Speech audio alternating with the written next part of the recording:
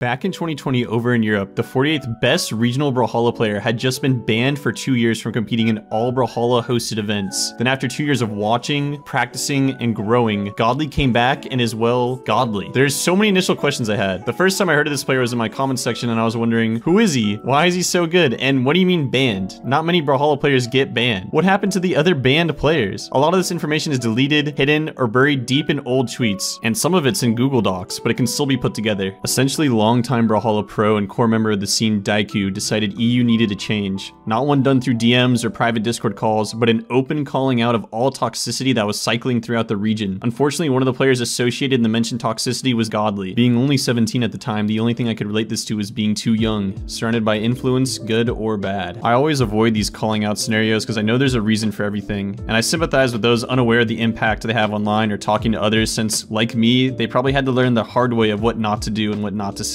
Some of us learn better through actions and watching others, so depending on who you are and who you're around, you won't know any better. To sum it up, when you're with toxic people, you become toxic, especially at a more susceptible age. I think what separates Godly is his ability to learn from his mistakes. What separates most pros anyways is their ability to learn from losing more than winning. I'm sure even the best pros like Sandstorm had to lose sometimes to know what they're doing wrong. Luckily enough, the other night I managed to catch one of Godly's Twitch streams. When someone asked him how to improve, his response motivated me even further to explore his ban and comeback. Any tips to improve? Honestly, number one, really simple, grind the fuck out the game, literally play the game. And number two, I'd say watch pros. Watch players who are better than you, take things from them. Don't try to really copy their play styles, but just take things. Like for example, if you're like a bow main or some shit, watch like Acno, watch bow players, take things from them, take combos, take stuff that you've just not seen before. Pro players are obviously players better than you, are like every interaction they're doing is going to be better than the interaction that you'd be doing. So just take things from them.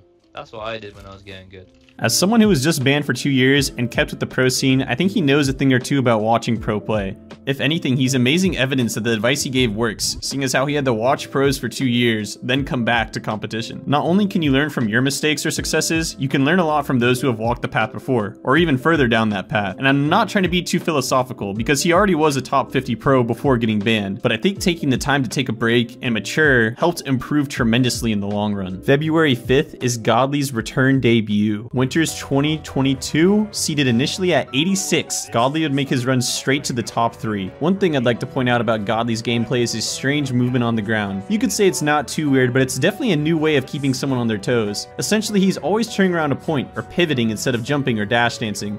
Sometimes he'll do it so quickly he'll stagger the character and they'll walk in place for a bit. In his first tournament back, not only is he lagging, but he's forced into switching his character. Acno is clearly the better Koji here, and now Rayman was really strong in the meta, but usually when people switch their characters, it's not a good sign, because you'd rather just see them win on their first pick, since the second picks are usually less practice. We got to talk about the person who this is going to be their first foray into the singles space in Europe for quite a while. This is a person who, again, he took a year hiatus and now he's back, and we saw him do really well in doubles last week. And so the question is, how well is he going to do in singles today? Let's talk about Godly.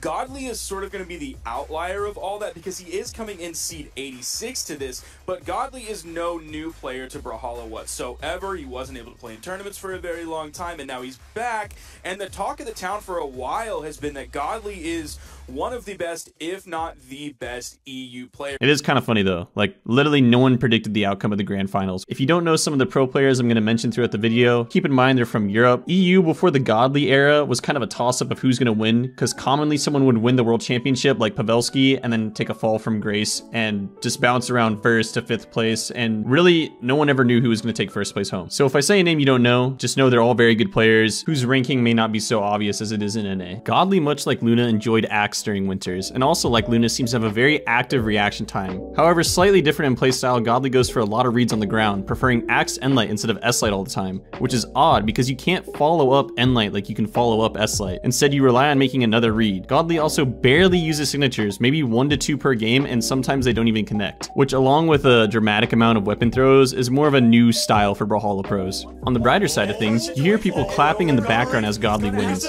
He was still caught really high in the air. Is he gonna get caught? That is the end of the tournament!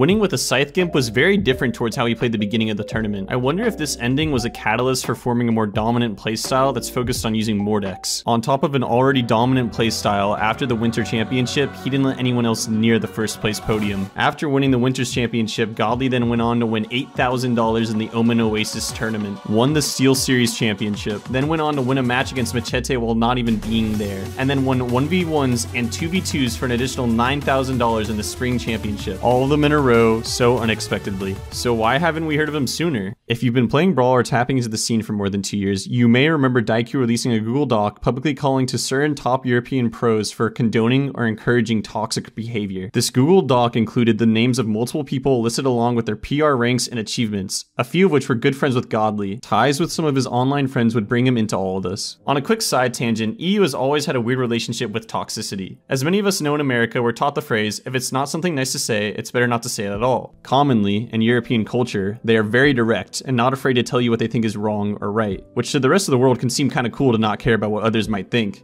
But wrapping this back into gaming, it's led to Europe popularizing being toxic as a sign of hype or fun to be controversial. A popular group known for toxicity in League of Legends is L9, who grew to fame off of being way over the top toxic. Of course, this is a very small but very vocal minority of European players. So I'm not promoting this behavior or saying anything in agreement, but it's easy to see how someone can be in the wrong place at the wrong time to get caught up along in this extreme banter of sorts. And I think this is what happened to Godly. At the time of his ban, he was only 17, so I can't be upset or blame him. I was not a perfect 17-year-old either. If I was anywhere near as good as video games as he was, I probably would have been called out for saying some stupid things too. But luckily I had some really smart friends who would tell me what not to say. And to all of you listening, make sure to keep those genuine good people around you so you stay alert and don't fall into the wrong place. But back to Godly. A 2-year ban sucks, but it might have been what was best for him. After deep diving into his Twitter, I found a few key moments of change or growth where we see a slight attitude improvement or a new side of him. Of course, it's not like I know him personally or I've ever talked to him, but I'm gonna do my best here to document his growth over a 2-year period that we can see through his Twitter account. Now bear with me, as you can imagine a lot of these accounts are either banned, lost, or deleted in this controversy. One last important thing I should note, it was a major shock value to see how much BMG trusted Daiku and his word to ban these pro players. Many in defense of Godly believe the content that was used to ban him could have been out of context and was not enough to support a 2-year ban. August 11th, 2020, Daiku released his first statement on EU top pro players for being toxic. Godly retweets a tweet from pro player Knees making a joke about the matter. September 13th, retweets more jokingly unbanning banter from Knees. October 21st, last retweet regarding the ban. Godly turns 18. July 21st, 2021, signs of drama with Delta. Really hard to tell if this is real or not. The original tweet is deleted. August 15th, nearly a year after the ban, still supporting those in Brawlhalla trying to get better, still active in the community, and still watching. September 18th, retweets promoting actions to enforce better behavior in Brawlhalla. October 20th, seems to care about toxicity in the game and is making light of it. November 24th, addressing Delta, mentioning not having the best start but getting over it and is now proud of him. December 31st, shouts out plenty of new pros who he started talking to and making a good start for the next year.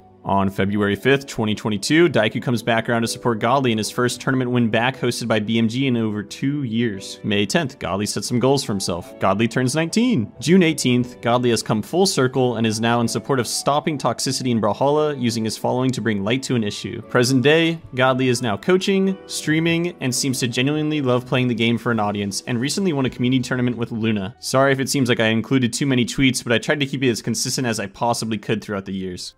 Essentially, Godly grew up, and instead of saying in one loud echo chamber of noticeably toxic activity, he became so successful his own voice is loud enough to be valid and stick out in support against toxicity. Once again, unfortunately, we have never spoke, or do I know him, or have I ever been to the UK as much as I'd like to go. I hear it has lots of rain, and I love the rain. However, I think this is a great example of what a smart person can do when they choose not to give up, take a break, and come back with a better attitude. Godly is a story about not giving up and improving not for those who got him banned, but for himself and setting goals to be great. What's next for Godly besides hoping to continue to dominate in his region is eventually fighting Luna on LAN. This is because they're from the 2 largest regions, and they're the best players in each respected region, so fighting in a lagless LAN environment would prove who has the better top pro in their region. If either one wins, it'd mean an incredible amount to the server they play on. Even at MSI, lots of European top pro players couldn't attend due to visa issues, so it'd be an incredible story for Luna and Godly to meet in tournament. I couldn't even imagine the hype if they met in grand finals. So who do you think would honestly win? Both Luna and Godly have a top tier Mordex and are insane with Axe plus Orb. I think it would be really exciting to see who they played and how close the match would be. Personally, as an American, I know, boo, whatever, they suck, I'm rooting for Luna. I like his attitude, his confidence, and his wholehearted belief in himself. I genuinely look forward to watching more of Godly and paying more attention to EU. They're very different from NA in character picks and playstyle, generally a lot less jumping and a lot more Koji. If you ask me, they're actually smarter when it comes to character picks. This probably comes down to not having such a large ego, so they just pick what's best and get good at it. Also, I'm mainly referring to Bo because it's broken. Thank you all for watching to the end of my video. I truly appreciate it, and I look forward to seeing you in the comments for your predictions about Godly. If you'd like to support me and the channel, please subscribe and like the video. I'm really grateful for the amount of responses you guys give and attention you've been giving my recent videos. So once again, thank you for that. Also, I would just like someone to master Diana because I think Bo and Guns is just broken. I think it's like Diana has to be the best character in the game. I mean, I think so. But then again, I'm not playing her either, so it can be all sorts of characters. But thank you all again, and I will, of course, upload again. It's kind of how the whole thing works. I'm sure you knew that. I'll talk to you later. Goodbye.